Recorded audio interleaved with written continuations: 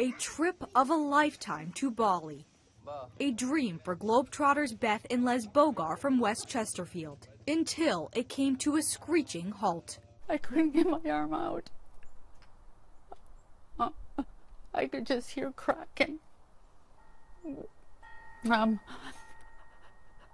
And I just started to panic. An up-close photo op with wildlife at the Mason Elephant Park and Lodge, turning an incredible day last week into a nightmare after Beth says an elephant bit her, leaving her arm trapped under the strength of the animal's mouth. It was like a suction and pushed into his mouth.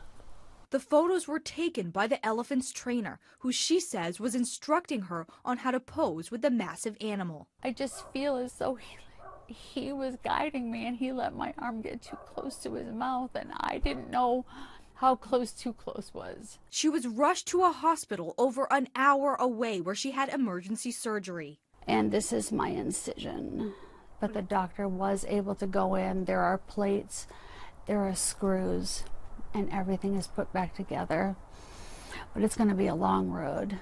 The resort at first promising in emails to the family to investigate the incident and help pay for about half of the $10,000 medical bill, until they suddenly stopped responding to their calls and messages. We're assuring us all the while that don't worry, we have insurance, we can handle this situation, we'll get you taken care of.